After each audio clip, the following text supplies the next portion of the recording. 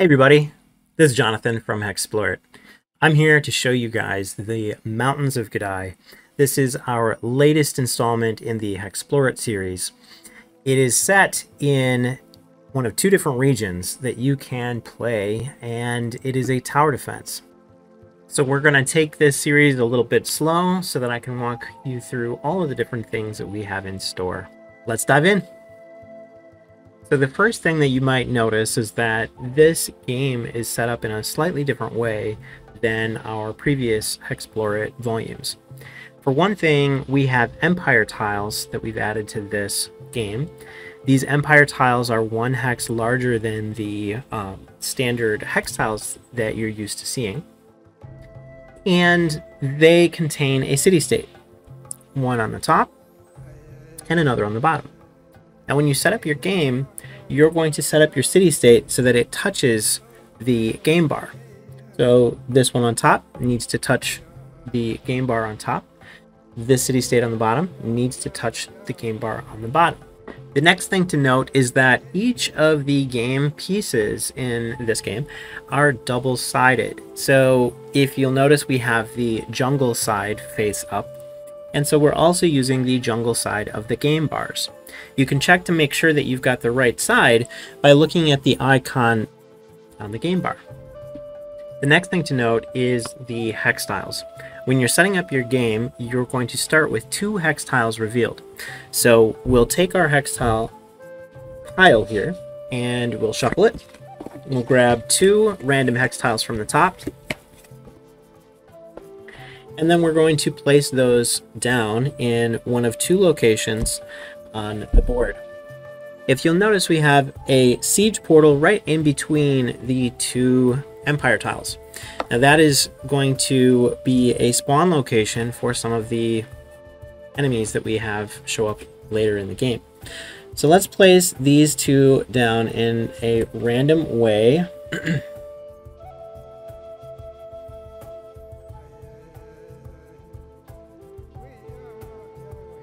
So I've placed 2 tiles on the board, and you can see that you can rotate these tiles in any way that you'd like when you begin the game. Now, I'm going to set aside the rest of the hex tiles because we are not actually going to use these yet. They may come into play at other times during the game. As you explore the map, you will go ahead and reveal more of it. Also, your opponents can reveal the map. So if Jathy is on the board and she moves into a spot that is free and you can place a tile there, then you will. And same thing goes with the banners. So I'm going to set this aside. So then the next thing that you're going to do is you place your first SkyTile before play begins. Now, if you'll notice, I mentioned a little bit about the siege portals. There are actually 4 siege portals on each of the game. Well, there's 1 siege portal on each of the game bars. And then there's going to be 6 siege portals in play in the middle of the map. We've already talked about the one in the middle, but we're also going to place 2 more. One on the left side of the map and one on the right side of the map. This creates a total of 10 siege portals in play. That's easy to remember because you're going to be rolling a 10-sided die to determine which portal is going to be a trigger. So for instance, if we're going to place a SkyTile on the board, that's going to be these guys here, we would be rolling a 10-sided die and then a 6-sided die. It looks like I've got my wander graphic upside down here, but I'll place another graphic on the screen so we can take a look at it. So I'm going to grab dice and we're going to do a quick roll and see what we get. Okay, so we're going to roll a d10 and a d6. We get a 5 for the portal, and that would be right here. And we get a hex for the direction. So whenever you're wandering, this is a game effect that can happen to your heroes. It can happen to different units in the game. Basically, you're going to be rolling a d6, and you check your wander graphic, and you move 1 hex in the location that you rolled. In this case, we rolled a hex, which is north. It would look like it was coming down on the screen there. But because that would place it on a siege portal, you have to re-roll that d6. So we're going to roll the d6 one more time, and we get a 5. Now 5 is going to be in this direction, so if we look at where that would be placed, it would be placed right here. So that means we are going to place a random SkyTile before play on the location that we rolled. And I will place this one in any location that we rolled. So because we rolled that spot here, I can either place the SkyTile in it right here, or I can place it right here. Now, I guess I'll place it right there for now. Now, SkyTiles are special locations that require a keyword for your heroes to go into. You might be able to get elements. We can see that this tile in particular contains water. So we can actually harvest elemental water in this location when the game begins. Now, because I don't have those SkyTile risers in this version, we're not going to place a riser underneath it. And I'll move the dice out of the way, and I will move the SkyTiles out of the way, because we're only going to place one at the beginning. Your core box comes with many tokens. When you reveal something on the map that has an elemental portal, in this case we've revealed a water portal before play begins, you're going to place a matching elemental token on that location. And that's just going to remind the players that you can go to this location and get elemental token, in this case water. Now also, when you begin the game, you will see that our boss layers are not actually numbered in this game. So when you reveal a boss layer, you're going to take a random boss token, and you can see the tokens that we have here. So I'm going to take a random boss token, and I'm going to place it on top of that location. Now, there's a playstyle where you can either keep it unknown, and you will only flip over this tile when your heroes actually go within range of this tile token, or you can place it, which is the generic way of doing this. When you begin the game, you're simply going to flip it over, and that will tell you what boss is at that location. So in this location, we have boss number 4. So this allows you to see what is there, and by default, you'll be placing them face up. Now that we've set up our map, our portals, our SkyTile, and any tokens on the board, it's time to place your decks on the applicable spots on the game bar. I've placed 3 decks so far. There's a few other decks that I need to talk about. So let's take a look. First of all, we have the Harvest deck on the bottom, the Encounter deck also on the bottom bar, and our Power Up deck. We also have 2 separate commission decks. We have the Caprican deck as well as the Ishidan deck. Now, because we are playing both of the empires in Caprican, we're simply going to use this deck. We're going to split it in half, roughly, and we're going to place 1/2 on the top bar, right here, and 1/2 on the bottom bar. Now, you can play this game with both empires if you would like. You could play, let's say if we had this top bar as the Ishidan Empire, then we would place the entire Ishidan deck on the top, and we would place the entire Caprican deck on the bottom. But because we do have both of the Caprican city-states in play, we're simply going to take that deck of cards, cut it in half, and place both, roughly, decks on each side. Okay. All right, so then the next thing is I'm going to take the Ishidan deck and I'm going to set it aside. We're not going to be playing with it in this game. And finally, that's going to lead us to creating the villain deck. Now, the villain deck in this game is created in a very particular way, which allows for sieges to happen roughly in standard increments during the game. So you're not going to have these wildly strange games where you go for a very long time where a siege is not occurring, or a siege is happening every other round. So that's not going to be how it works. We actually have to put in a little bit of effort to create the villain deck in a way before play begins. All right, so we're ready to build our villain deck. The first thing that we're going to note is that there are 5 siege cards in this deck, and each one is tied to an element. So before you begin play, you're going to take all 5 of those element cards, those siege cards, and you're going to set them aside. Each siege will occur over time. You can have up to 5 sieges in your game. That would be a very long game. A medium game would be 4 sieges, or a short game would be 3. So we're going to decide whether or not we're going to play with 5, 4, or 3 siege cards in this game. So once you've taken your 5 siege cards out, we are going to place them in a random fashion, so we don't know which cards are which, and we are going to place them into piles. So I'm simply going to take all those cards and shuffle them, place them right in a line here.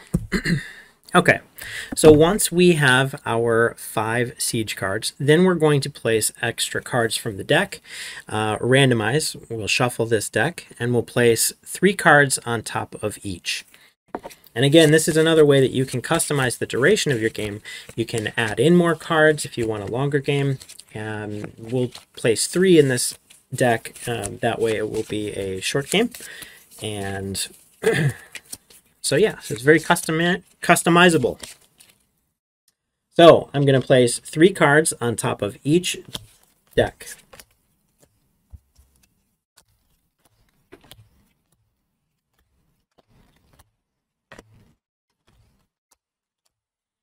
Okay, once you've placed all of your cards, you're going to take the remaining deck and you're just going to set it aside for now.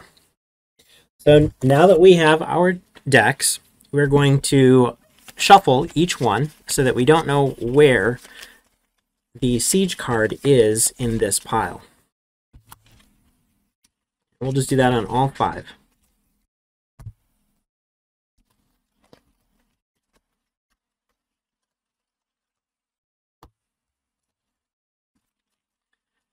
And then finally, once you have all 5 of these shuffled, we're going to take out of randomize, we're going to take however many sieges we want for this particular game. So we'll go with 3 for this game. So I'm going to just take 3 random piles, and I'm going to place them one on top of the other, just like so. And the other cards we're going to set aside. We're not going to use them. And finally, one more step. We take the top 2 cards out of the remainder of the deck, and we're going to place that on top of our villain deck. Okay.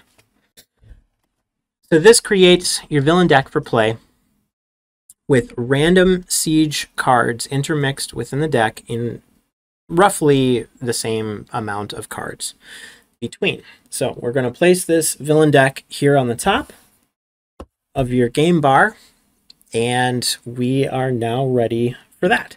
One last thing is our siege cards.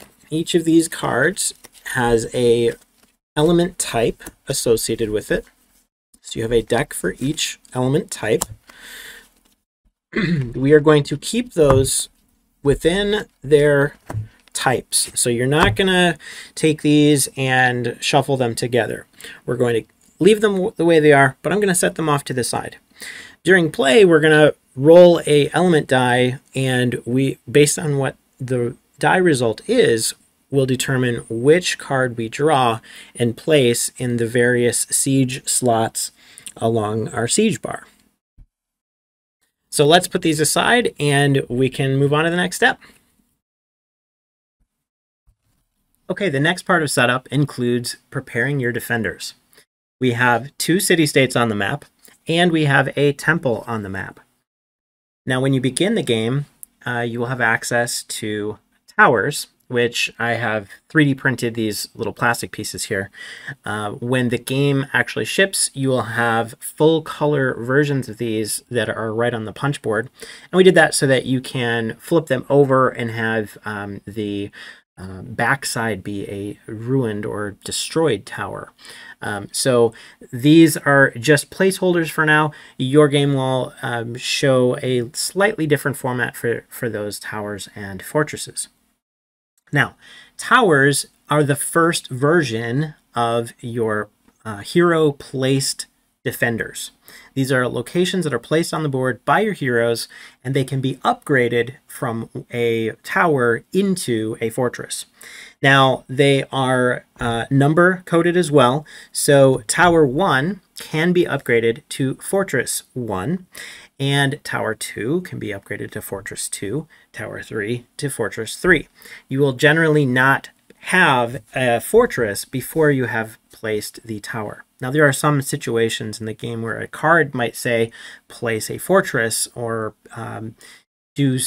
circumvent the normal system, but in this case, generally you're just going to upgrade from one to the next. Now, when play begins, you're going to place your tower in any location on the map, and this tower is going to begin the game with slightly less resilience. It's a bit of a damaged tower. Now you can choose not to place the tower and gain platinum instead. This is part of the first initial strategy available to your heroes. So in this particular case, I'm going to place the tower down in any location that I would like, and I will just place it right here in the desert, right over here. Okay. Now that we have our defenders on the board, we need to fill out our defender mats. Now, these are going to be laminated just like your hero boards. I just trimmed these out by hand, so you'll see a bunch of excess lamination on the sides. Your version will not look like this. But what we're going to do is we're going to fill out their initial stats before play begins on anything that's revealed. So in this case, we have City State 1, City State 2, the temple, and the tower, tower number 1. Now, temples are actually shared locations. So there's only one defender mat for all temples. This is kind of an interesting scenario because as more temples get placed on the board, they will all share the same power, potential, and elements that you've basically put into these locations. So as you get those more powered, you will be basically copying that particular defender in multiple locations on the map. For all other defenders, they get their own defender mat. So I'm going to take a few minutes and fill out all of my defender tokens here, and then we'll come right back and take a closer look to see what we have. Okay, I've filled out my defender cards. I'm going to place them on the board. We have a few different locations to do so. Any defenders that we're not using, I'm going to place right here on the game bar, along with this enhancing defenders reminder. Now, this is the back of tower number 4, so you can pick this up, and it's a quick and easy reminder of how you can enhance your defenders during the game. This happens during the event phase while you're playing. So I'm going to place those down because they're not currently being used. If I place a new tower on the board, I'll pick that up and then I'll fill it in. If we have something else that comes in, obviously we'll pick it up at that point. Next, we have our temple card, and the temples, we currently only have temple number 1 shown on the map. So I've filled in the resilience of temple number 1. I'll go through all of the icons in a moment when talking about resilience and the different attributes that your defenders possess. For now, let's place the rest of these. So I have City State number 2, and I'm going to place that right on this game bar next to City State number 2. During the siege phase, we're going to pick this up, and we're going to basically record any changes to that city state if it suffers damage. Same thing for city state number 1. I'm going to place that right here. and that is tied to this city-state. Then we have tower number 1, and I'm just going to place that right here. Okay, let's talk about defenders and what they can do. Defenders, much like your heroes, are targets for siege opponents. Now, siege opponents are a special type of opponent in the Mountains of Godai that generally only target the defenders, but your heroes can get in the way and suffer damage. So you'll want to use your strategy to really consider where the heroes are on the board during the siege stage. Now, in this game, unlike previous Hexplore volumes, your heroes do not die forever if they die in this game. Your city-states are watching over your heroes just as your heroes are watching over your city-states. So instead, there's a timer that will happen. If your heroes die, they will be revived after a short period of time, and the siege will continue without you on the board. Now, the defenders that you will have several different icons on the defender card. You have resilience, which is effectively their hit points or the health of this particular unit. You have potential, which is the number of dice that this location rolls when it attacks siege opponents. Then you have power, which is the target number for those potential rolls. So let's take for example, your tower has, let's say it has 5 potential. So that means you would be rolling 5 dice. And if you have your tower, let's say, has power of 4, basically a hit from this tower would occur on a result of 4 or lower for any of those rolls. So for a potential 5, power 4, we would roll 5 dice, and we would check to see what those numbers are. So we see a hex, and that's actually going to be a critical, and that means you're doing 2 siege damage. A 3 is less than 4, and 4 is equal to 4. So we have 3 hits, one of which is a surge, or critical hit in this case. All right, so that's the difference between power and potential. Now, another thing that your defenders have is range. Just like siege opponents, your defenders will be able to only reach so far on the map to affect different targets. So siege opponents also have this value, and we'll see that in play in a little bit.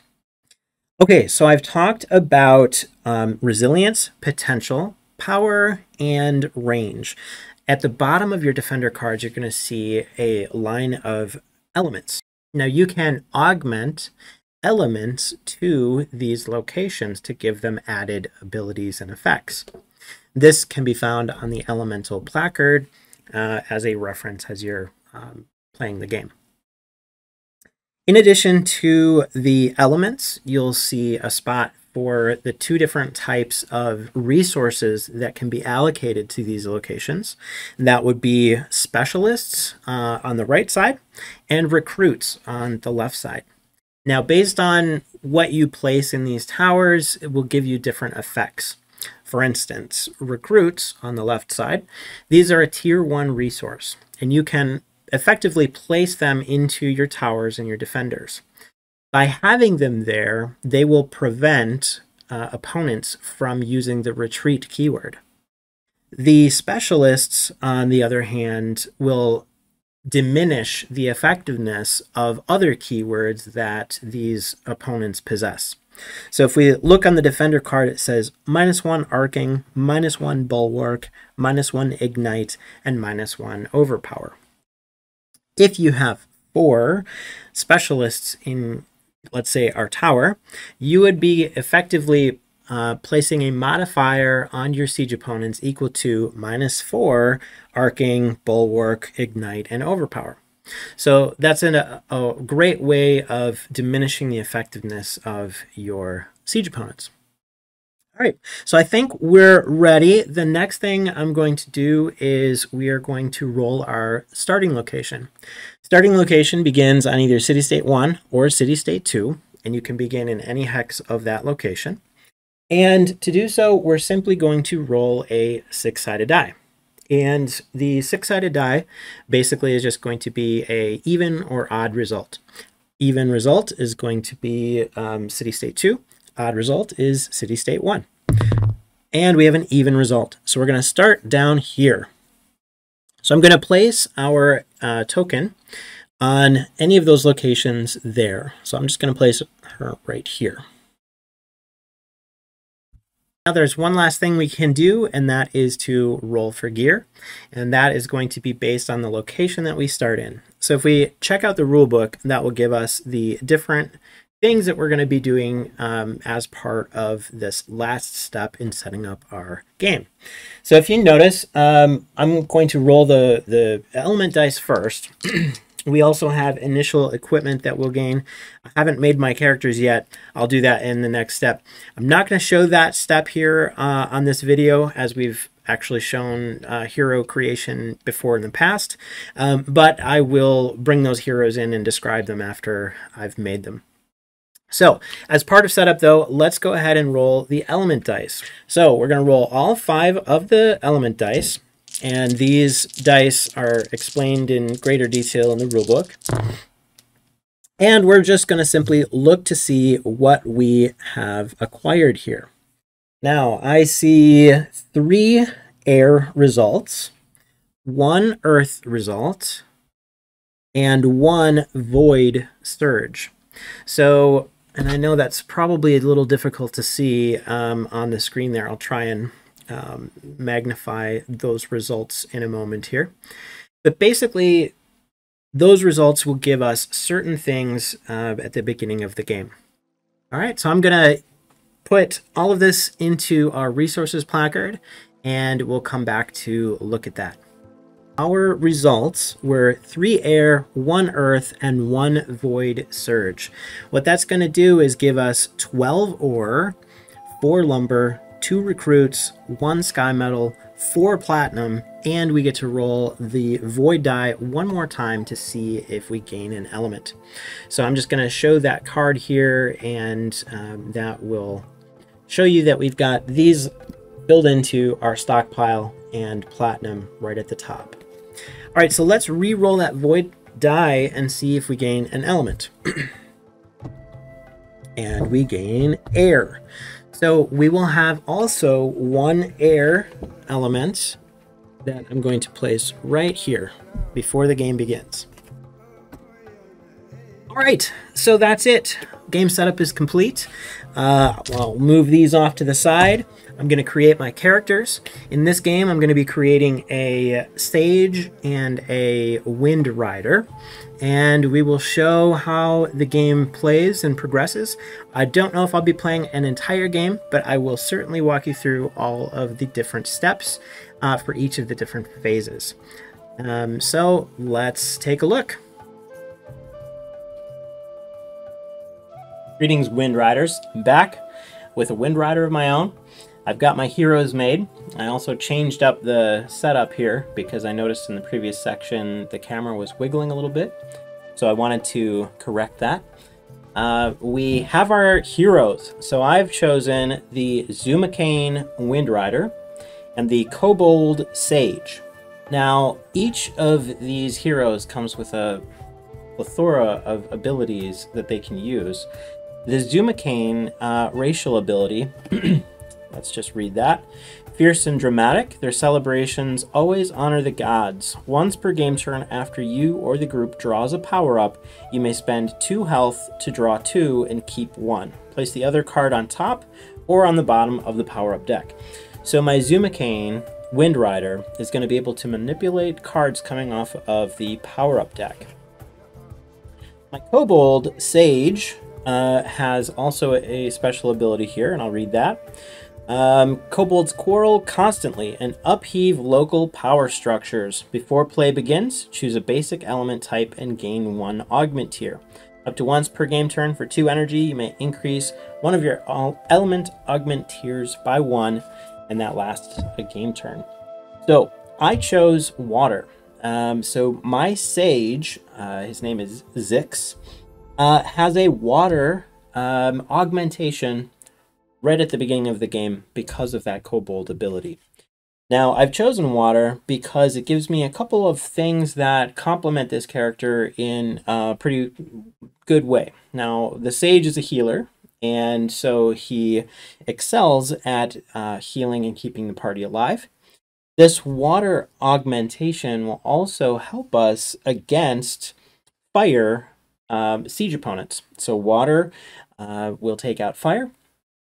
And I don't know if you can see this, but on the, I'll put it on the video too, but on the bar, all the way over to the right-hand side, you're going to see a little compass. And we placed that on the bar so that you could see which of the elements overtakes the other elements. So for instance, water overtakes fire, fire overtakes air, air overtakes earth, and earth overtakes water. Now void, placed directly in the center of that compass, takes over all of the other four, and nothing can take over void. So that's how the elements kind of counteract one another in this game. Okay, so I've gone over my racial abilities. Let's take a look at the Wind Rider. The Wind Rider gains Soar and can increase the group's movement speed by 2 while we're moving recklessly. Then we have Whirlwind and Ascend, 2 special abilities on the Wind Rider. And the Wind Rider is a utility class. Okay, so we have our Sage, and the Sage also has a special ability that's more of a passive. So the passive for our Sage is up to twice per game turn. You can spend 2 energy to either grant a target an elemental subtype favored opponent of their choice until the end of the game turn, or to grant a -3 bonus on a harvest test. So the nice thing about this is that we can use the Sage's ability to possibly increase our chances at getting higher tier resources that we would otherwise have to camp in place and try and get those bonuses in order to get a higher chance of receiving them later. I'll show you all of that in a moment. Okay, then we have Resonance and Attune. Those are the special abilities of the Sage. Okay, so we're almost ready. We have our roles, our races. We have our water augment for the Sage. We have our defenders all put together. We have our card decks out. We have our tower on the board. We're let's see, we're on the second, is that Manchupakra, which is the city-state that we're in. And we have all of the siege opponents ready to go right here. So let's go. The balance of our universe has tilted. For far too long, powerful beings have interfered with the fabric of this world, causing it to fray erratically at its edges.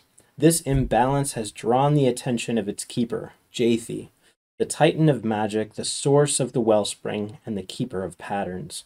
She now returns to the world to restore balance by unraveling all its patterns to remake the world anew. Can we gather the strength necessary to oppose her?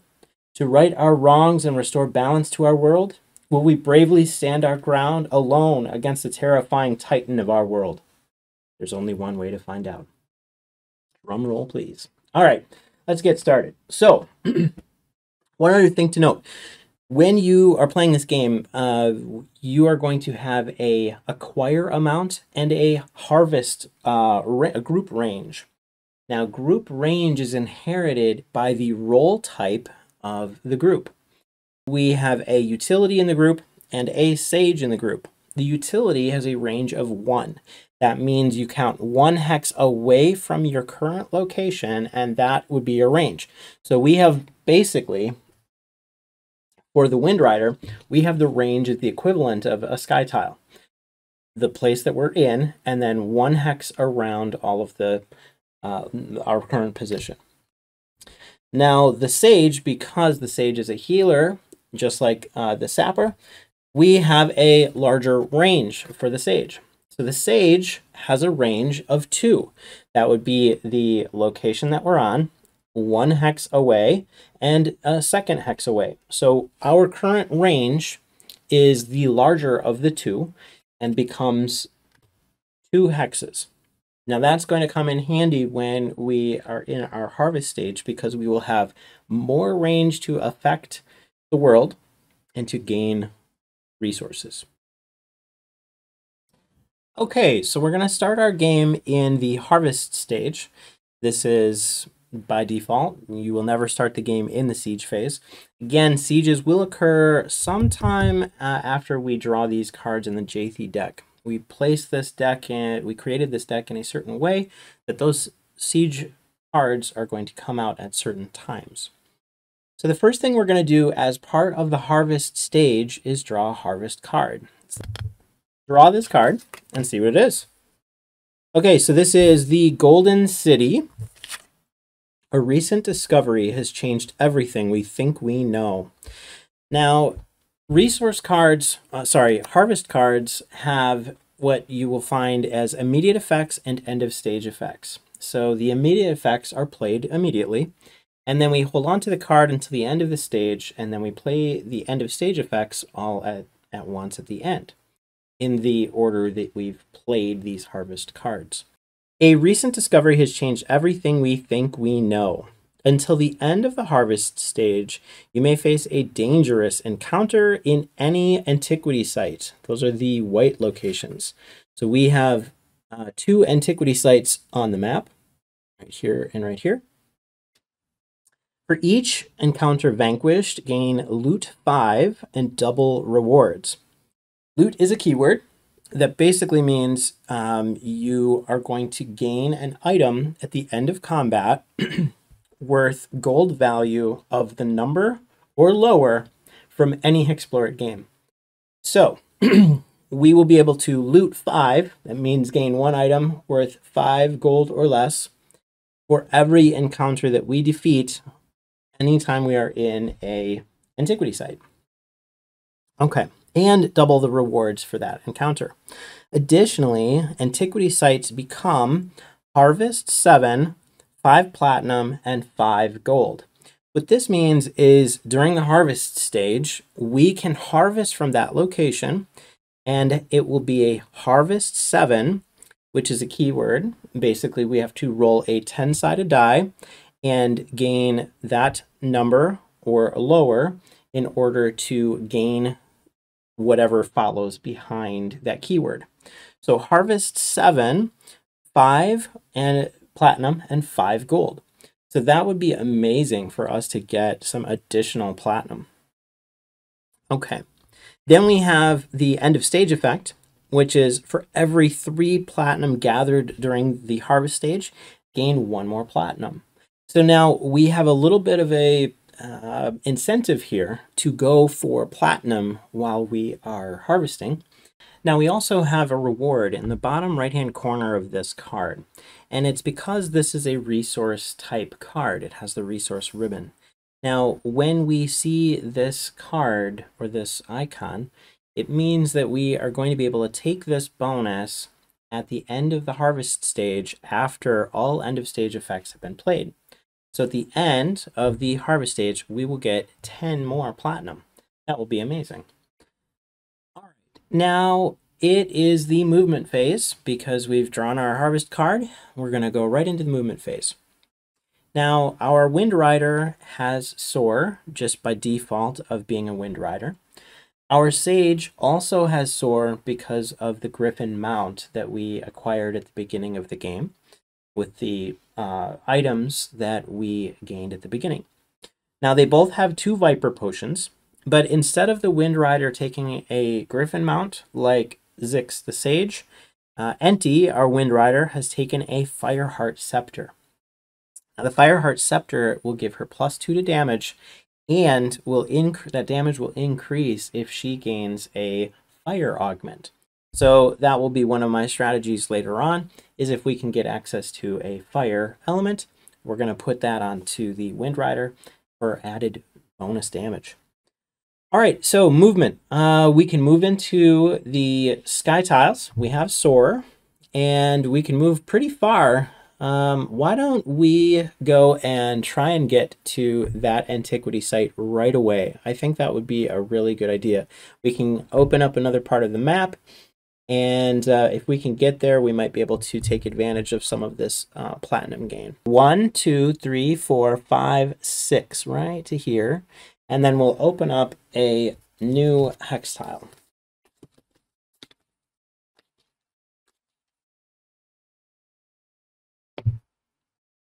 Lots of water. And we have revealed a new boss lair. So we will also place a boss token on this location. And the boss token will be placed face up to reveal that this is boss number 6. Okay, so we've moved. Now it is time for, let's see, we've moved recklessly. This means that we suffer a little bit of energy drain.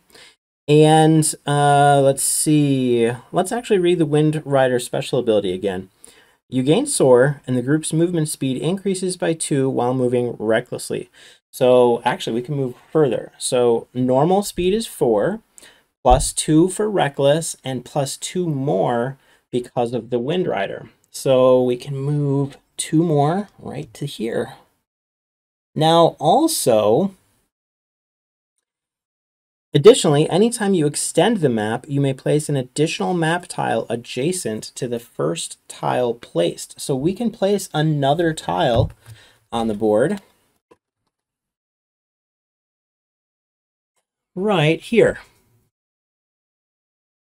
And we can see many, 2 more antiquity sites opened up.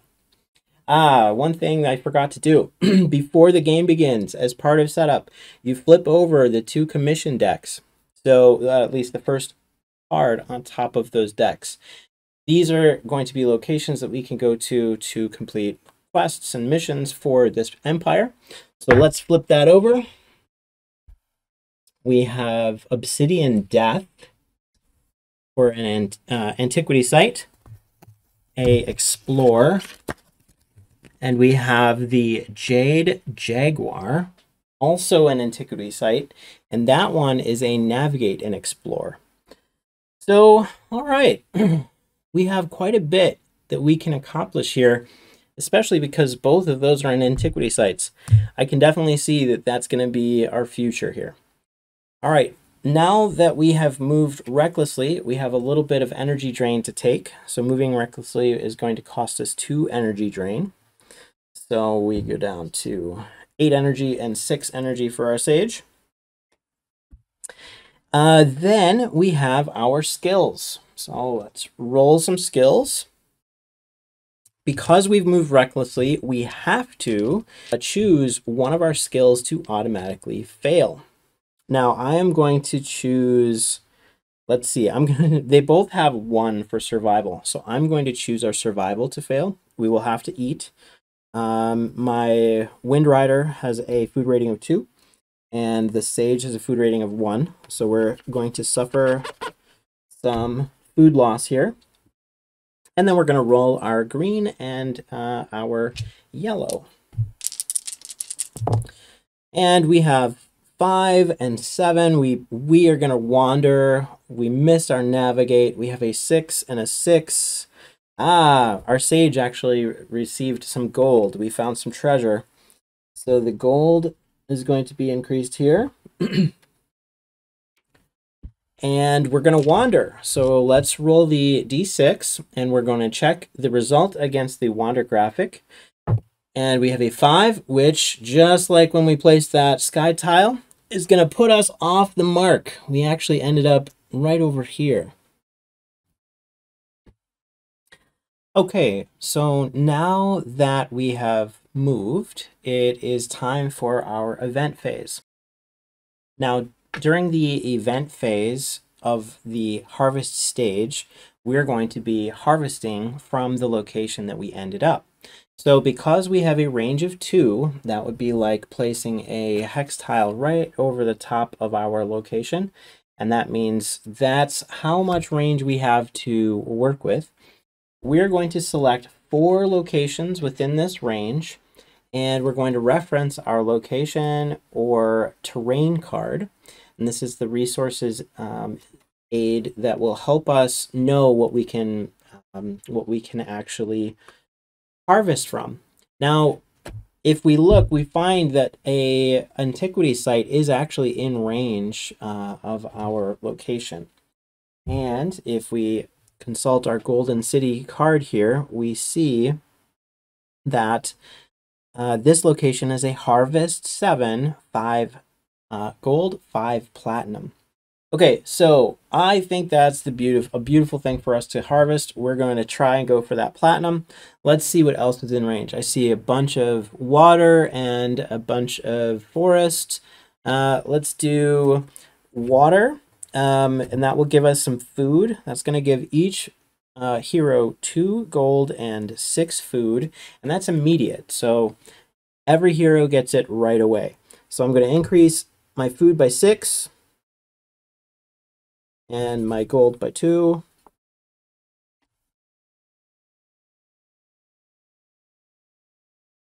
And that's all I can carry for food. So we are full on food now. Then let's go with 2 forest and our 4th harvest, because our acquire amount is 4. Our 4th harvest is going to be that antiquity site. So 2 forest is going to give us 2 lumber. Now, instead of placing this number in the stockpile, when you're harvesting, you're placing it down here. And then at the end of the stage, these numbers might get modified and then brought up into your stockpile. Now, you cannot upgrade your defenders from this location here, the harvest yield, but you can increase your defenders from the stockpile. So also as part of this stage, I can spend anything that's up here and upgrade or enhance the towers or the city-states. And during the harvest stage, you can do that regardless of your location.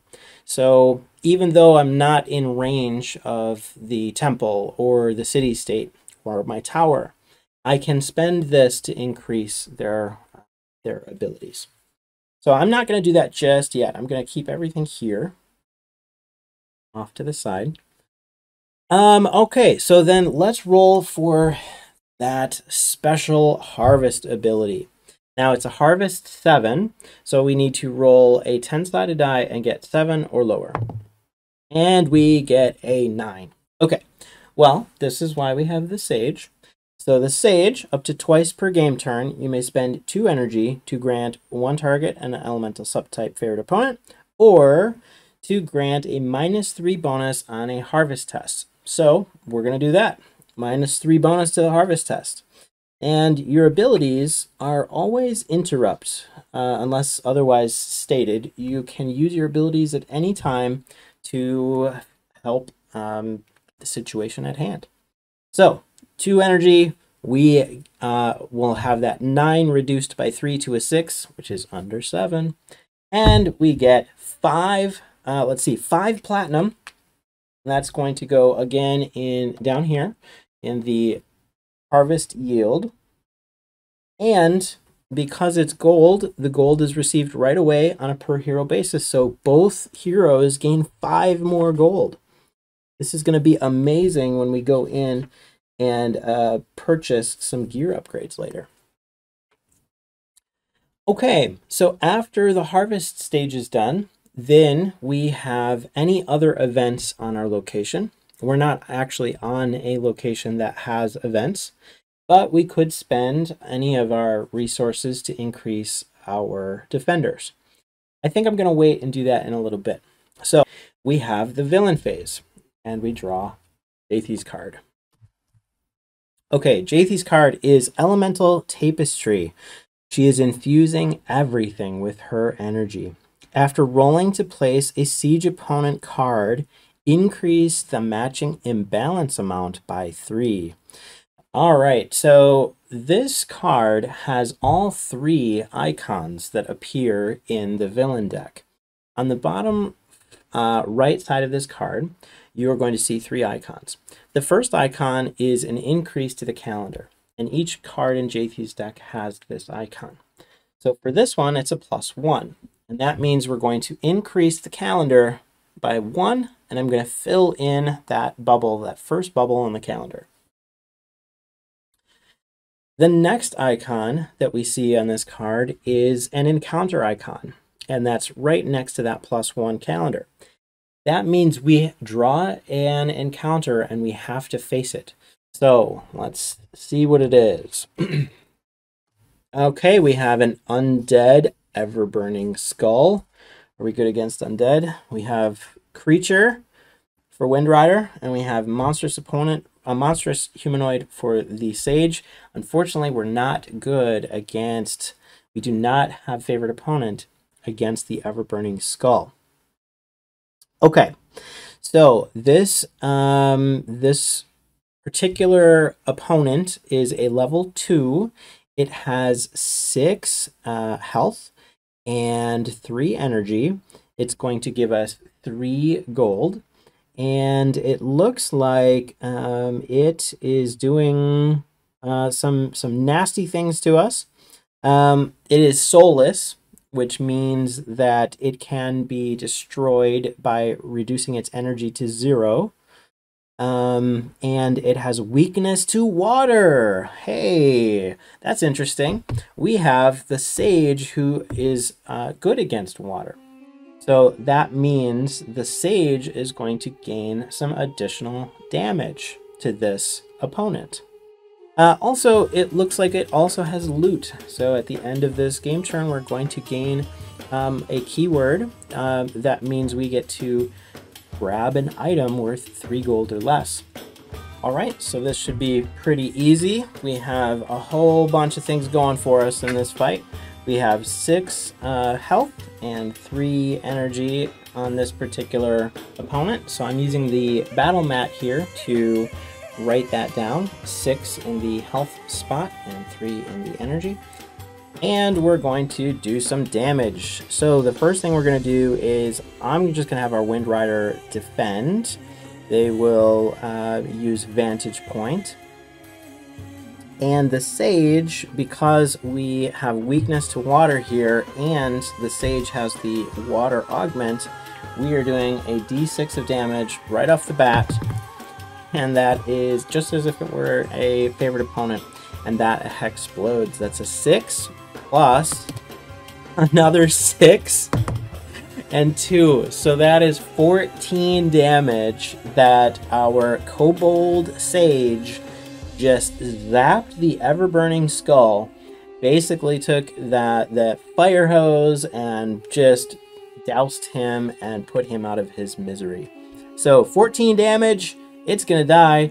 Let's see what it does to us. So we'll roll the d6, and we roll a 1, and this is single 3 piercing health. Now, it is a single target. That means it could target the Wind Rider or the Sage. We're going to roll 2 10-sided dice. That's called target dice. And we're going to see which of these 2 rolls are going to take the hit. The highest roll is going to take the hit. We'll go with green for the Wind Rider and yellow for the Sage. And of course, it's the Sage. That 14 damage of fire, of water damage, is attracted the ever-burning skull, who's doing 3 piercing damage to our Sage.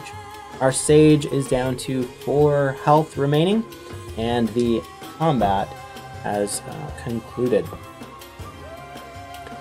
Okay, now we are going to gain 3 gold each. And we are going to gain 1 item worth 3 gold or less. So I'm going to take a look at the items placard here. And I'm going to select the Bull's Elixir. Yes, indeed. Bull's Elixir for both of us. And in fact, Zix is going to use his right away because he is feeling pretty burnt right now. So he's going to gain,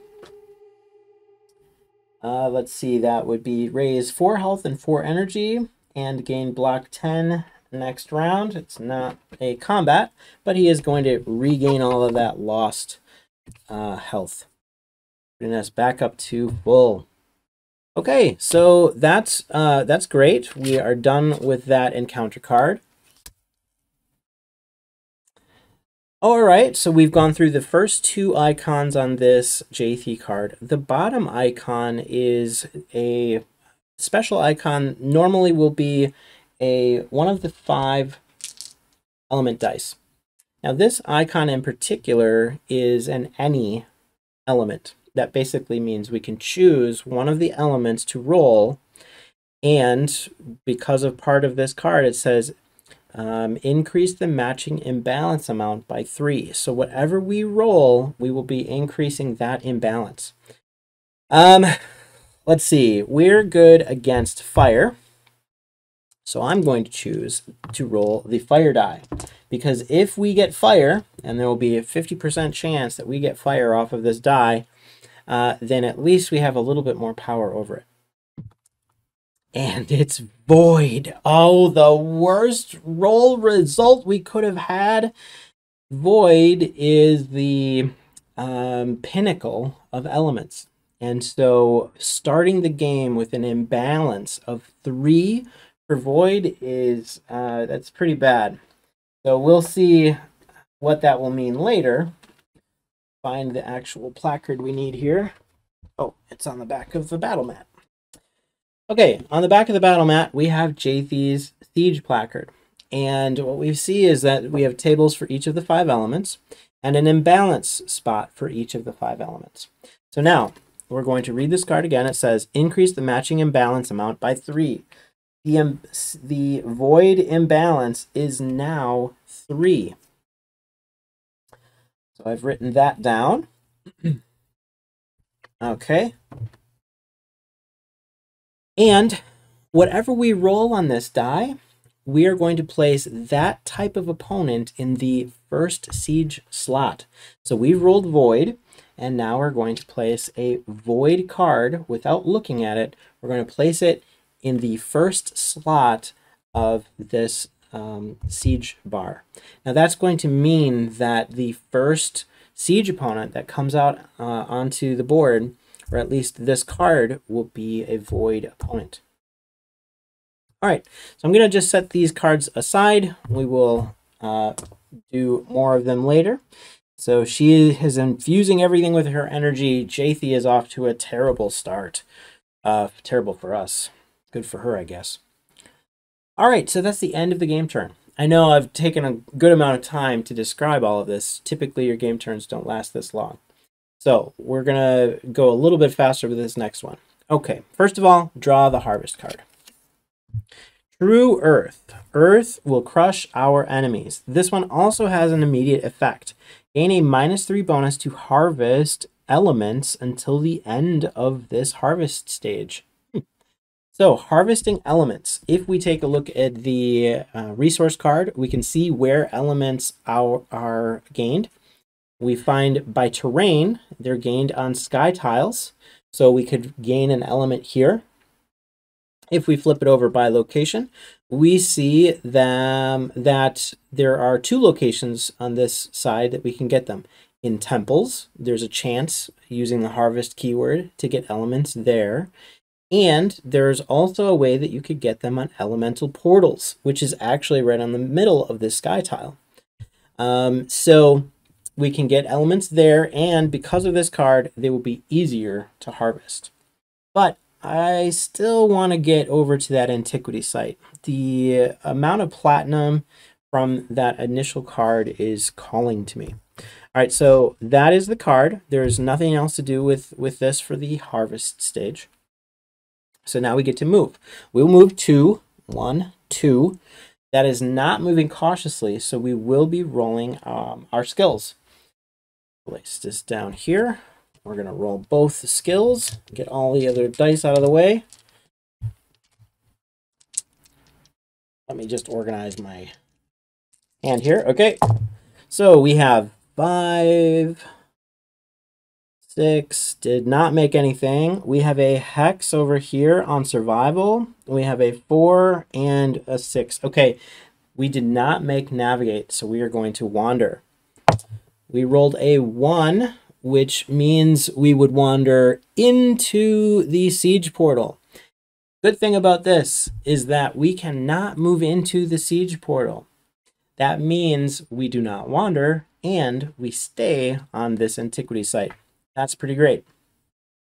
Okay, so let me just suffer some energy, food loss here. We get some gold here. And because of this hex on survival, we actually are gaining one resource of our choice, and that is added directly to the stockpile. Now, because it's only one hex, we get a tier 1 resource. So I'm going to say, let's go with a lumber. I'm going to increase our lumber from a 4 to a 5. I'll put this aside. And then we are going to have the event phase. First thing we're going to do is let's go for the Obsidian Death and the card over here. So let me grab that. All right, let's roll Explore.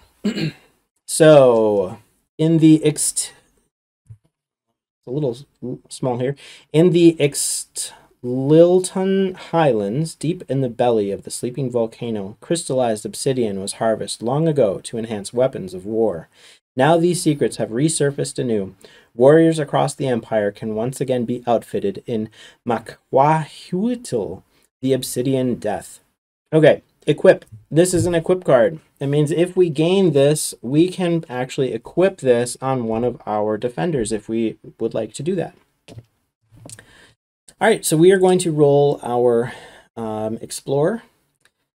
We have a 1 rank for the Wind Rider and a 6 rank for the Sage, so I'm hoping the Sage can do it.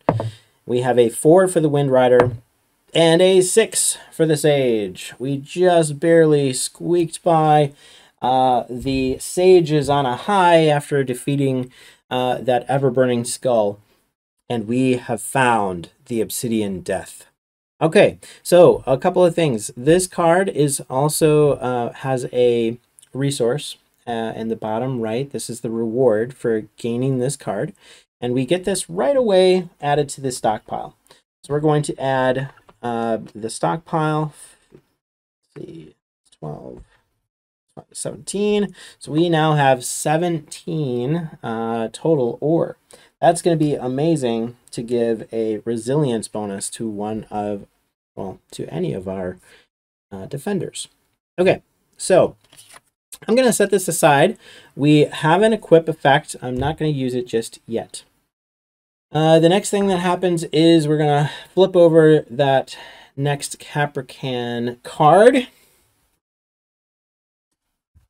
And the card that was revealed is a roll card. It's a specific to the Astrologist. Now, the Astrologist is not in play, so we just basically take this card and recycle it. Flipping over the next one, Blood Sacrifice. All right. After we are finished with this particular antiquity site, you're going to place a hex tile or a hex token on top of it. We're going to do our harvest action first, and then place that token over the top of it. Okay, so let's go with 3. Ooh, we are in range of a mountain peak. So a mountain peak, if we look at our terrain card, that will give us a chance to gain a sky medal. So I think we're going to do that. We're going to roll for a sky medal, and we're going to roll for the Harvest 7 Platinum one more time. Okay, then the other 2, I think we'll do 2 forests, and that will give us 2 lumber. So I don't have to roll for those. I'm just going to put 2 more lumber. I'm going to input that into my harvest yield here. So there. And then we're going to roll for the mountain peak, 4 or less. We get a hex. Amazing. That means we are going to get that sky medal that we're after. And that sky medal, again, will be placed right here. Okay. And then we are rolling a 7 or less, and we get a 7. That means we also gain that amazing, the Golden City. This becomes Harvest 7, 5 platinum, 5 gold. Now, we could attempt to face a dangerous encounter if we wanted to press our luck here and gain loot 5 and double the rewards. But I don't know if we want to press our luck to do that. So I don't think we're going to be facing the dangerous encounter. We're just going to take what we've got and be happy with it. In a larger group, we might want to. All right, so that is 5 gold. And as you can see, we are loading up on the gold already because of this card. This is amazing. We've gotten, what is that, 10 gold each. Okay. Now that we're finished with our event phase, we've harvested. We're going to place that hex token on this location. That means we cannot gain the benefits from this location again because we have we've found the obsidian death here. Okay, the end of the turn, we're going to have Jathi's card drawn. Okay, and now this is a discovery. The Lighthouse of Omotochi. Secure this token and flip it over by traveling to it. If it is not secured by the end of the harvest stage, discard this discovery. Place this token on any water hex at least 6 hexes away from the group. Okay, so it has to be this way. 1, 2, 3, 4, 5, 6. So it could be right here. We could put it there. Let's do that. All right, so I'm going to grab the discovery token that goes with this location. Find it here. There it is. And I'm going to place it there with the green side face up. Now, we don't get the discoveries until we actually go to these locations. So we have to secure this discovery. Otherwise, Jathi and her elemental forces are going to swallow it up, and we're not actually going to be able to make use of it. So, and I don't know when the next siege is going to happen, but we should have plenty of time. We've just gone through 2 cards. So unless the siege is the first card on that stack, we can go ahead and wait. But let's take a look to see what this does. As the waves pull away from the shoreline, an ancient lighthouse is revealed. Magic lay dormant within its stony wall. A bright amber light rotates from its top floor, guiding strangers in the night. Okay, so we've already placed the token. If it is secured, defenders within 10 hexes of the lighthouse. Oh, that's gonna be the temple and our tower. And the city-state. Defenders within 10 hexes of the lighthouse gain +1 range.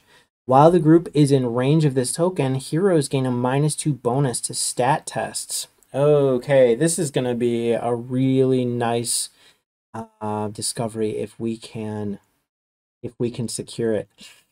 We should try and secure it right away next turn. Okay, so now that we have revealed this card from Jathi's deck, we are going to play the +1 calendar. So that is going to increase the calendar right here, +1. Fill in that next dot. And then we find the blue die is on the bottom of this card. So we are going to roll the water die. And it is a water surge. Okay. Well, we can already tell that water is definitely in balance here because Zix just took out that enraged ever-burning skull with a huge blast of water, and now we have a surge of water on the die. That means that not only do we draw one water card, but we draw 2 water cards. First card drawn goes on top of Siege 1, the Siege 1 slot. The second one drawn goes on Siege 2. Because this is a surge, we now will have 2 banners in play during the siege phase. So anytime you have a surge, you're placing 1 card on the current slot and 1 card on the next slot over. Okay, so that is the end of that villain phase. It's our turn. I think we're going to have to try and secure this discovery, but we have to land there. We have to be able to stop movement there. So let's go 1, 2, 3, 4, 5, 6. We have to move recklessly to get there. Okay, and let's see if we manage it. We're going to be moving reckless. We take some energy drain. Oh, I got ahead of myself. Instead of moving first, we draw that harvest card first. True air. Air will choke our adversaries. Gain a -3 bonus to harvest elements until the end of the harvest stage. So that's going to be another -3 bonus. We have 2 of them in effect. That means if we harvest from this location, we're almost assuredly going to gain an element. Okay. All right, so we've drawn our card, we've moved. Time to roll skills. Again, I'm going to roll navigate and explore. I'm going to fail survival. We've got plenty of food. We're just going to eat up that food, and we'll see what we get here. Now we have a 2 for the Wind Rider and a hex for the gold, and we have a 4 for the Sage and a 9 for gold. So we do not get gold here. We do get gold here. And that's a hex. That means we get 1 tier 1 resource. I'm going to select lumber because we don't have enough of that. All right. And I'll set this aside. And at least we are here. That means we have secured the lighthouse. Once you secure this token, you flip it over and it becomes the orange version of this token. And so now this is a location that we've secured, and now we have access to this special ability at the bottom. Now, if it is secured, defenders within 10 hexes of the lighthouse gain +1 range.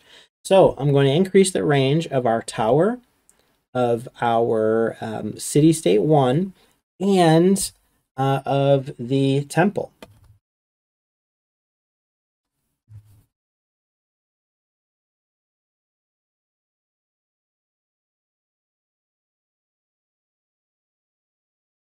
Okay.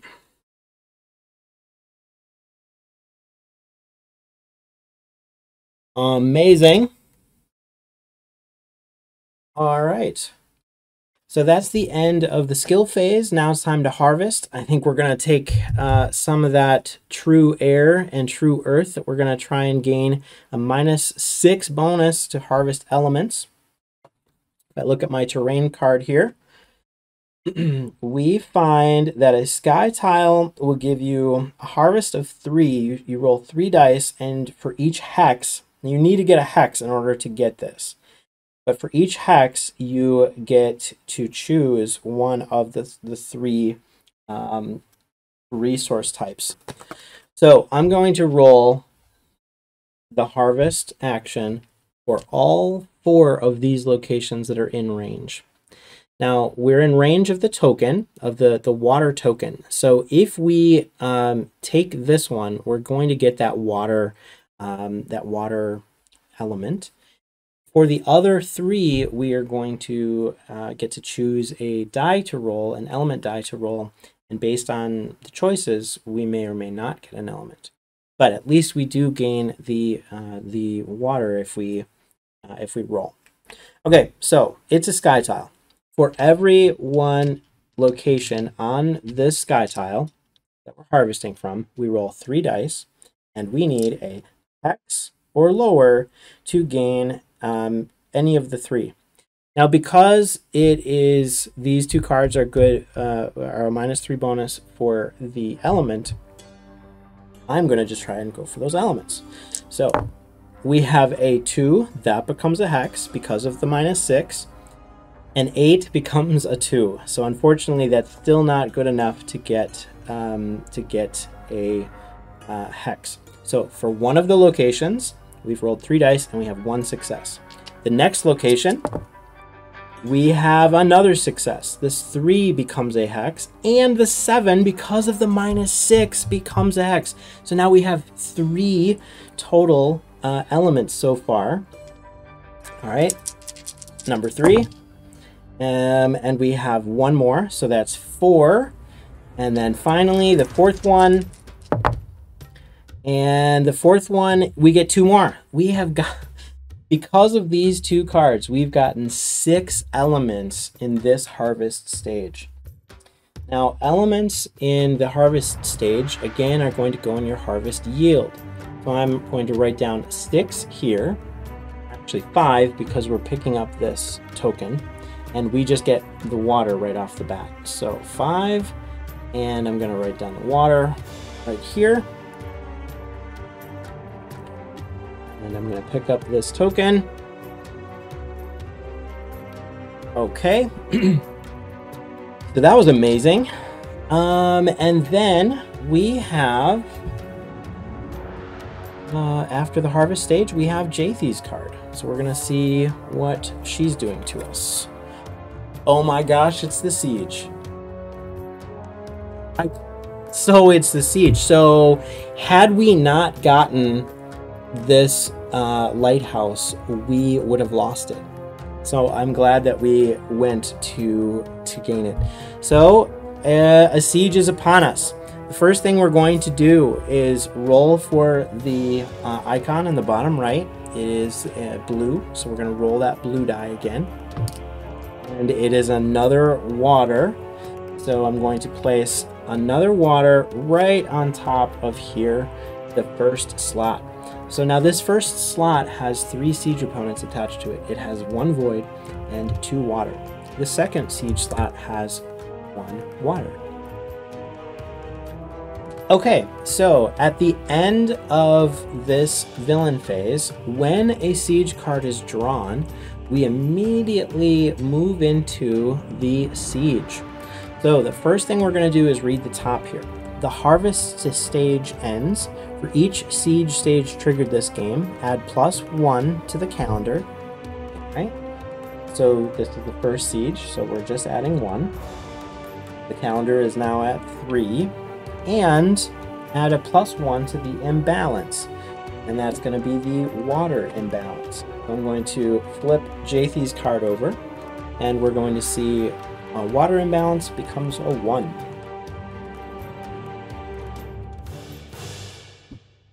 Okay. All right. Now, we are going to move through the process of going from the harvest to the siege. So the first thing that we're going to do is we are going to play all end of stage effects in the order that we have drawn them. So we're looking at the harvest cards. There's 3 of them. We have a end of stage effect. For every 3 platinum gathered this stage, gain 1 more. Now that is going to be down here on the bottom of our harvest yield. We've gained 10, so for every 3, that would be 9, so 3 times, we gain 1 more. So we gain 3 platinum, and so that becomes a 13.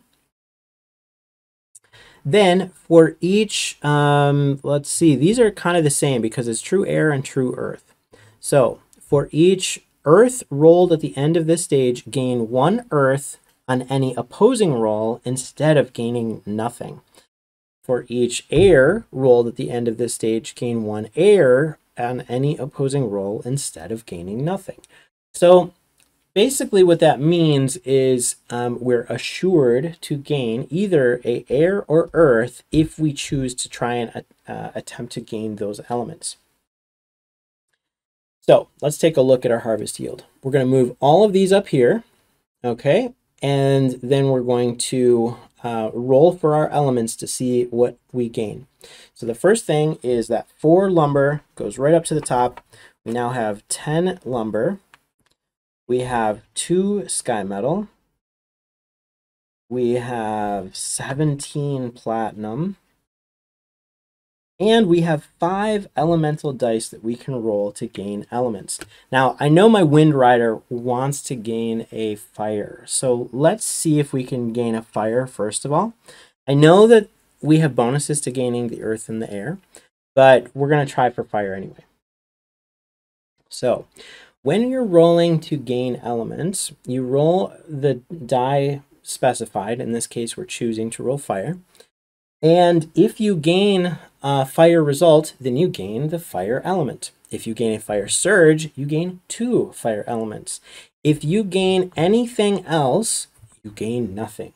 So we have 50% of this die is a different element type. We're going to see if we can get the fire out of this die. And we do. It's 1 fire.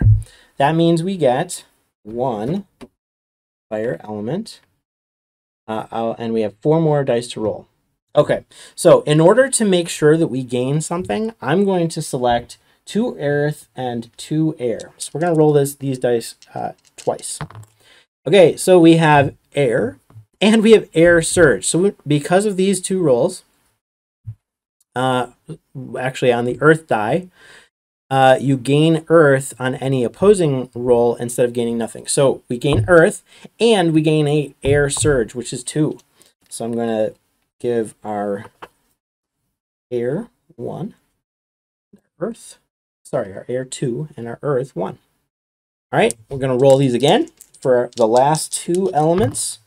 And we have a air and an earth, which is kind of funny because the air die rolled earth and the earth die rolled air.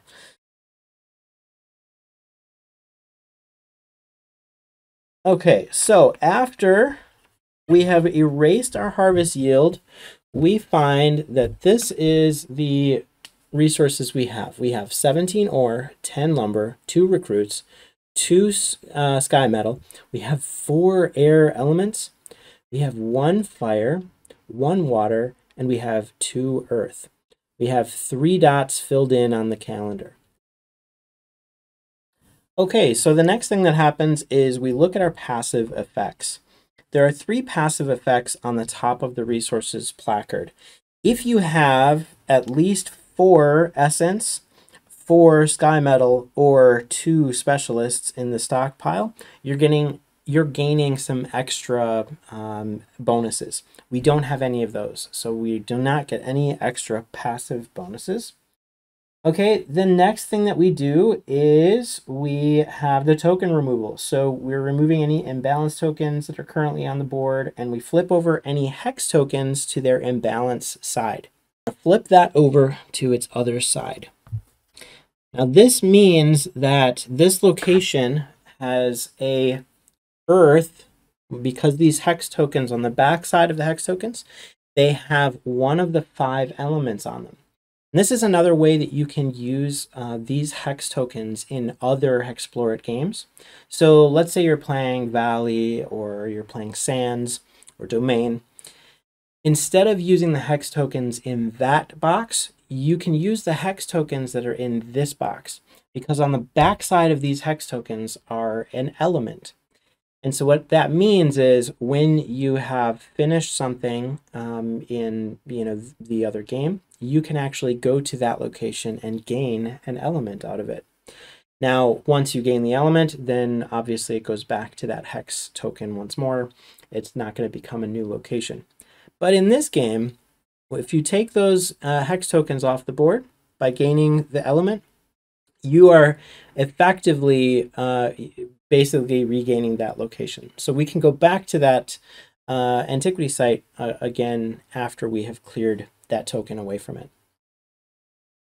Okay, so then we have the siege opponents are revealed. So we're going to flip over the top card of each of these siege opponents. We have Frost Imps have arrived. Looks like they have Soar, and they have the range of a Hex Tile. So they have the same range as we do. And I'm going to place that here. Then we have Suhuagan Nation, and they are going to hurt us. Looks like they have a smaller range. So their range is the size of a SkyTile.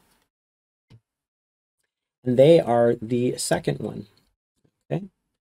All right, now we're going to roll to place those siege opponents on the board. And we are right next to siege number 5. If they arrive, we can take some serious damage here. All right, so let's see what happens. The first thing that we do is let's take these dice, move them out of the way. Move everything out of the way. We are going to roll a 10-sided die and a 6-sided die to place this banner. So that would be number 2, and we get a roll of 1, which is that way. And that's going to be all the way over there. So I like that result. You grab a hex tile. Let's place it on the board.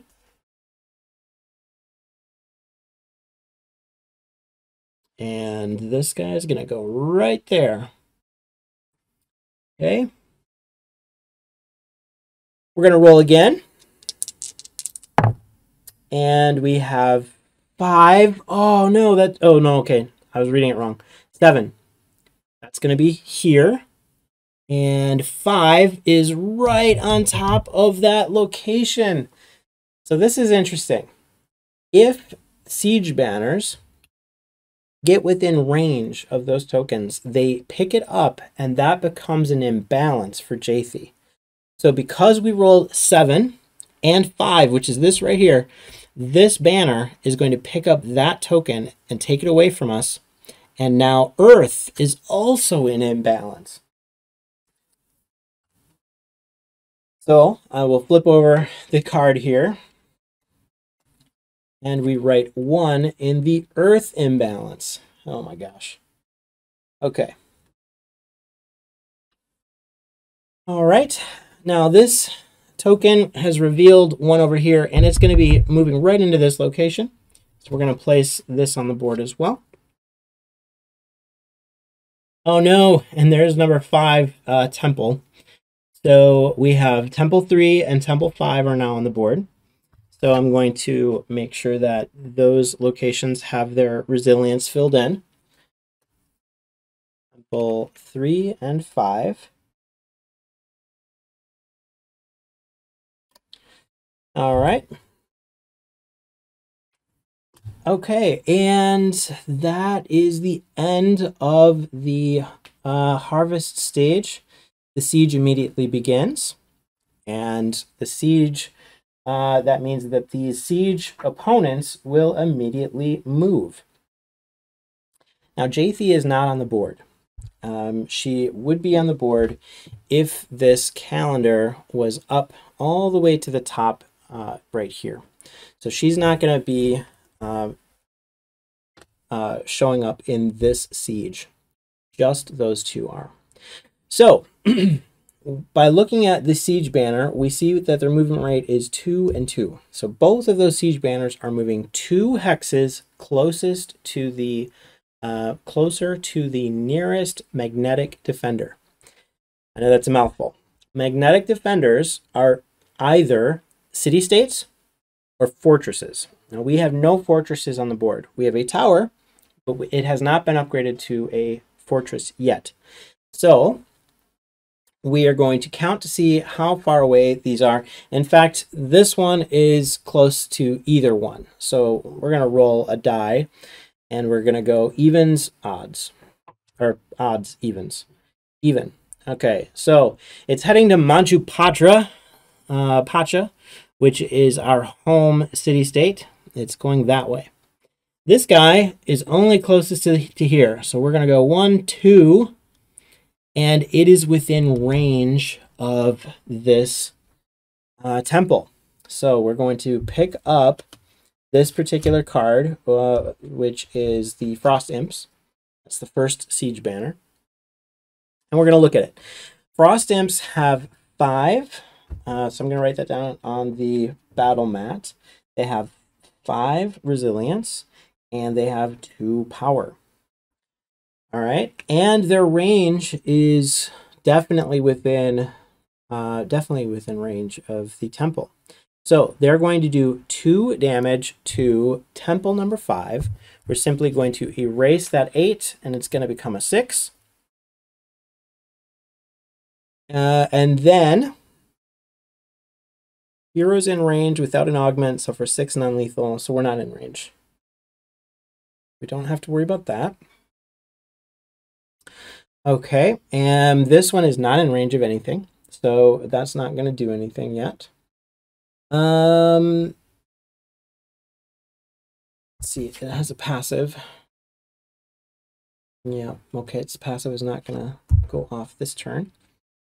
Okay, so I'm going to set those cards aside.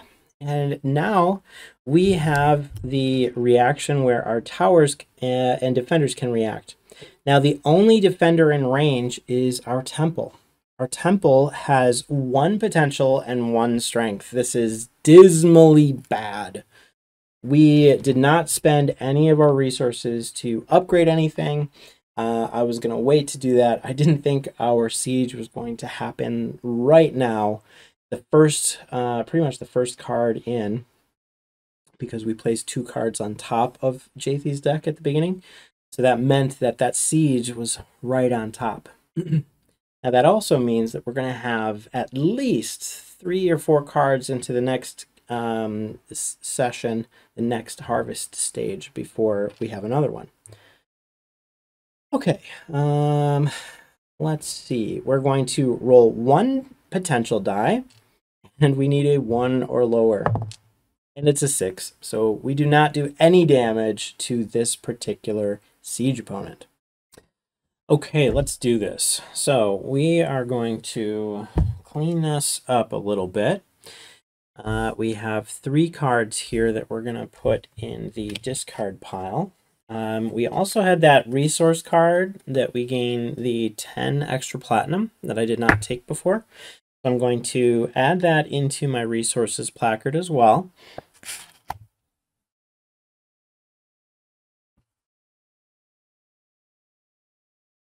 We have 27 platinum.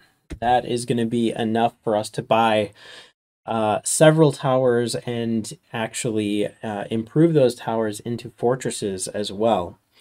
Okay, so let's put away these cards too for Jathi's deck. Okay, and then I see a couple of boss tokens that we need to place. We have a few boss layers on the map that I did not place tokens for. So we have boss number 2 and boss number 7 on the board. 2, 4, 6, and 7. Okay, so that is going to conclude the villain phase of the first initial siege that has happened. And so at the end of each game turn after a siege round, we're going to erase one of the calendar bubbles. So we are now down to 2 calendar bubbles, and that means in only 2 more rounds, 2 more game turns, the siege opponent will cease to be on the board. Those siege portals will close, and we will be in the harvest stage again. Now, that is because we had the siege occur right away at the beginning of that Jathi deck. It is a new game turn. Now that it's the siege phase, we do not draw any harvest cards. So the first thing that we're going to do is move. I think what we're going to do is head on down to the temple that is far to the south here. There's a lot of activity coming up over here, but I think I can get there before the siege portal gets close, and therefore we won't be taking any damage from that siege opponent. They hit hard, so if we get into their range, the heroes can very easily get wiped out by those siege opponents. Okay, because we have soar, we can go right over the top of that sky tile. So I'm going to move 1, 2, 3, 4, 5, and 6. We are going to move, that would be recklessly. We're going to suffer some energy drain from doing that. And then we're going to roll skills. I'm going to fail on the food. Fail survival, so that means we're going to roll our explorer and navigate. And we have a hex on navigate, which means we're actually saved from wandering. So we will stay where we are. 3 does not make it, 10 does not make it, 6 does not make it. So no gold, but at least we stay where we are. And that hex is going to give us one more tier 1 resource, and I'm going to take another lumber. Okay, let's move this out of the way. Now that it is the event phase, we've moved, we've had our skills, it's the event phase. We're going to pull out the temple placard. We're going to check out to see what we can do here. So first of all, heroes heal all lost vitals and negate any conditions upon entering a temple. So we are all the way back up to full. Thank you very much for that. The group may complete any number of actions listed on the temple placard. So the first thing we're going to do is let's augment some of these elements that we have. Now, to do that, I think we're going to actually augment the temple itself, because if we augment all 4 basic elements, and we have all 4 of these elements, if we augment all 4 to this temple, we will create the temple fortress, which is a special fortress. It is the pink version of the fortress, and it will boost all of the temples on the map. So it's going to be a really good thing for us because we have revealed so many temples, and by doing that, it's going to set us up to have a multiple location defender that can really hit the opponent's heart. Now, I know I was thinking about adding fire to my Wind Rider, but we'll just have to get another fire a little bit later on. So I think we're going to do that. Now, we only have 2 recruits in our stockpile. So during an ongoing siege, you can only upgrade your defenders equal to the number of recruits in your stockpile. So we can only increase 2 each turn. Basically take elements and put them onto the temple. So let's take 1 earth and 1 air, and we're going to put that onto the temple. Earth and air. So I've just filled in those 2 locations on the tracker. And if we fill in the water and fire, we're going to be able to place that temple fortress down. Okay, so let's see. What else do we want to do while we're here? We can summon essence, place an elemental token on each elemental portal that does not contain one. So we have 1 elemental portal here. We could put another water token on that location just by being in the tower. That way, the next time we go there, we can pick up that token and get another water element. Okay. What else? We can teleport to any other revealed temple, or we could, looks like we could do a dedication. We don't have any specialists. We don't have enough recruits. I haven't been focused on getting those. So I think let's go ahead and just teleport. We're going to teleport to the to any other location on the map, any other temple location on the map. So we're going to teleport all the way over to here. Okay, and that's going to actually open up another section of the map.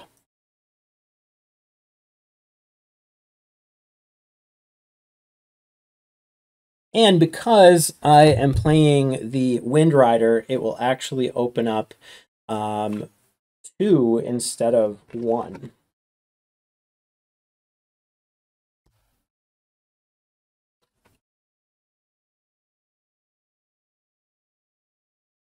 Like that. Okay. All right. So that is going to be the end of our turn. Now we are going to have the villain phase. In the villain phase of the siege, we are only going to have the siege tokens move and then our defenders defend.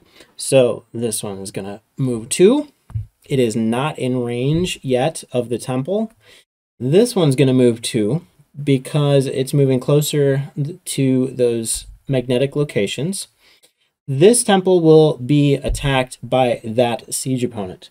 So again, that would be the Frost Imps. And it is doing 2 damage to that temple.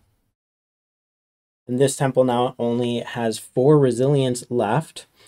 And this temple is the dismally bad. It does not have a very good potential or strength. So we're simply going to roll 1 die, and we need a hex on it. And we do not get it. So no damage yet to any of the siege opponents on the board. And that's mainly because I haven't spent any resources in increasing any of those locations yet. Okay, so that is the end of that game turn. Next game turn, let's move just 1. Well, first of all, we should stay here and just impart the other elements. I think that's what we'll do. Okay, so I've erased a bubble on the calendar.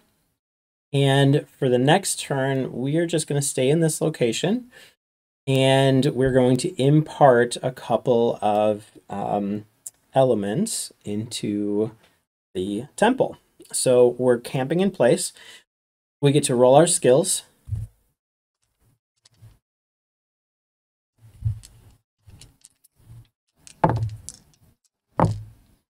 Okay. And we're going to eat some food here. We're almost out of food. So we're definitely going to want to buy more of that. No, we do not get any gold. And because we are camping, we are not going to be wandering. Okay, then the next part that we're going to be looking at is the event phase. We're going to spend those few elements that we have to increase the, to gain that temple fortress. Okay, so looking at the temple placard, if the group augments all 4 basic elements to a temple, flip the temple tracker over to the temple fortress side, place the temple fortress token on the center hex of any map tile of your choice, then add all temple resilience into 1 total. The temple fortress and all remaining temples are now magnetic. If the temple fortress is destroyed, all temples are also destroyed. The temple fortress is considered to be a temple and may not be rebuilt. Okay, so we are simply going to place this temple fortress on any location of our choice. And I think I'm going to place it right here. Even though it's in the water, we're going to place our temple fortress right there. Now, this is going to mean that we flip our temple tracker over to the temple fortress side, and we're going to gain the details that are on here. So what I mean by that is we're adding up all of our health or resilience into 1. So that's 8, 8, and 4. So that's 20. Okay. 20. And then if we look, we have modifiers to potential, range, and strength. So now all of our temples gain a +1 potential, strength, and range. So we have 1, 1, and 2. So that's 2, 2, and 3. And then we also get to keep those 4 elements that we've imparted. And we get to keep those on the temple. So our temple fortress, it looks like this. So 2, it's rolling 2 dice, 2 or lower to hit, and we have 3 for the range. So all of our temples now have a little extra range. Okay, and they're all magnetic, which means our siege opponents will be drawn to those locations. So that's pretty good. We're going to move into the villain phase after our event phase is complete. You know what? I'm going to take advantage of the Wind Rider's ability, and we are also going to attempt to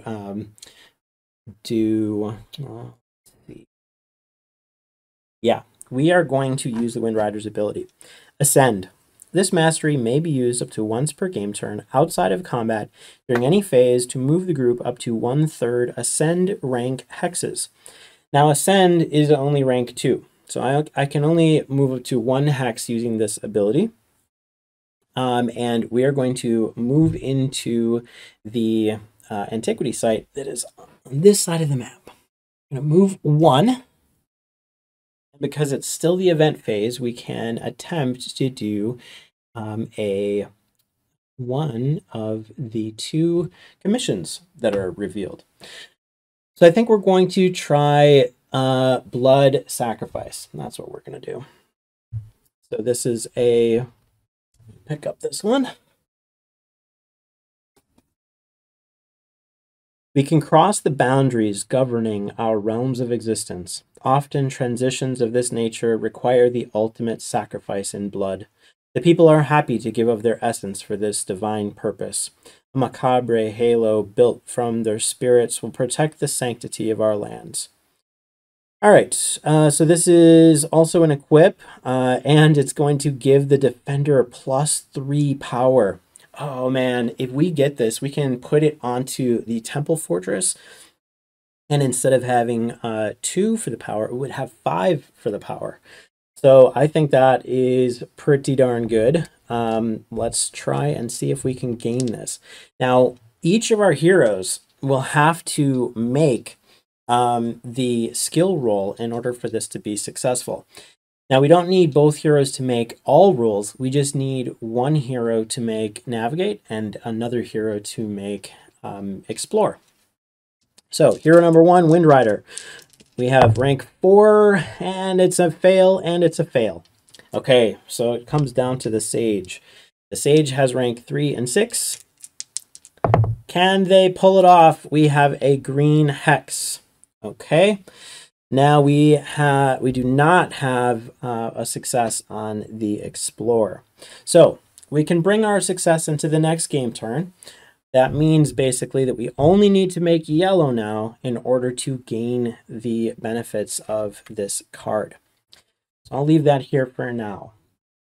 Okay, so we have the next step of the game turn is going to be the villain phase. And our siege opponents are going to move closer to the next magnetic location. And I guess, actually, it's actually within range of both 1 and the fortress. So let's go with odd and even. Let's see what it targets. And that is even. So it's going to go right here. Okay, and then this one is going to stay where it's at because it's right next door to temple number 5. And then they are going to do damage. Okay, so the first one, our Frost Imps are going to do 2 damage. So our Temple Fortress goes from 20 to 18 resilience. Then we have the Suhugan Nation with a power of 1. Because they're in siege slot 2, they get a +1. So they're also doing 2 damage, dropping our fortress down to 16 resilience. Okay, now our fortress gets to roll 2 dice, and we are going to be able to roll for both of these. So both will get a chance to hit. Let's go for the fortress first. So we have actually 1 success. So we will be doing 1 damage to the Suhugan. Go from 8 to 7. Okay, and then the temple number 5 is going to attempt to take damage the frost imps, and we get a hex. So that is actually going to be 2 siege damage. So that 5 drops down to a 3. Sadly, it's not enough to actually deal enough damage. And because this is the last round, the last turn of the siege, we're going to erase that calendar icon, and that is going to mark the end of this siege. So we're going to transition into the harvest stage. So we're going to move these guys back. We're in here. And I have some bad news. Because we didn't kill them, those are going to come back later, full resilient. So we didn't do enough to actually destroy them. We flip over the cards. Okay, and then we are going to look at starting the harvest stage. Let me put back this blood sacrifice card, and let's move this back here. Before I do that, I want to take a moment and just kind of talk through the concept of this game so far. So we're building this game with the idea that it's high adventure, and you will be really using all the resources you have to build up your defenders and do some damage to these siege opponents.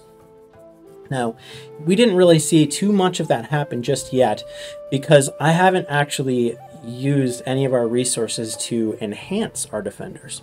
So in the next video, I'm going to show you how I'm going to enhance all of our defenders. And then we can kind of show you a little bit more of how the next part of the progression of this game is going to happen.